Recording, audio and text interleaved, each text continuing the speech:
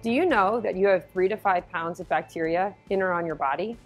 These bacteria make up your microbiome, and those bacterial cells are your friends. They do things for you. They break down your food and they make vitamins for you. But you probably know that bacteria can make you sick. For example, staph infections and strep throat are caused by bacteria. Your immune system has to manage all of these bacteria, sorting out the good from the bad. It's fascinating when the system works, but horrific when it doesn't. When a beneficial bacterium is mistakenly identified as a harmful one, the immune system's attack can trigger diseases such as asthma, Crohn's disease, and even cancer. Grimes and her research team, made up of dedicated graduate and undergraduate students, take an interdisciplinary approach that pulls from chemistry, biology, immunology, and microbiology.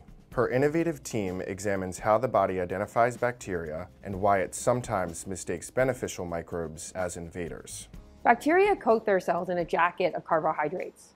Our human cells don't have these jackets, and we can use pieces of that coat to keep track of things. Just as a jacket you wear might shed lint, bacterial coats shed too, sloughing off sugars or carbohydrates. Our bodies use these shedded bits to keep track of their activity. It's your body's first line of defense. My lab has extensive background in carbohydrate chemistry, and we make mimics of these sugar fragments. I'm so fortunate to work with a dynamic team that utilizes skills from organic chemistry, molecular biology, and biochemistry. It is a fantastic time to be a graduate student in Catherine's lab. I work with some of the best molecular biologists and microbiologists, both here at UD and across the country. Together, we have learned that bacteria have a defined program of how it makes its jacket.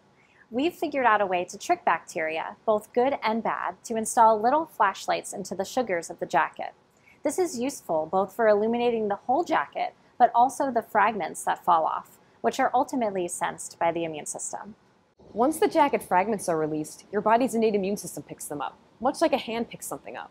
As a biochemist, I'm extremely interested to learn more about the signaling process that happens when our bodies detect bits of the carb jacket to relay the right message to the body. Learning about these interactions will give us clues to come up with new therapeutic targets to treat a number of diseases, like Crohn's disease.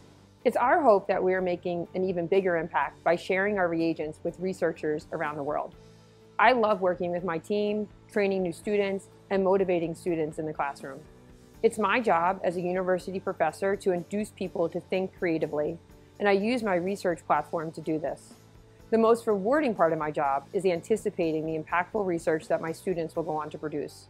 I am so grateful for the University of Delaware and the Camille and Henry Dreyfus Foundation for believing in this mission as much as I do.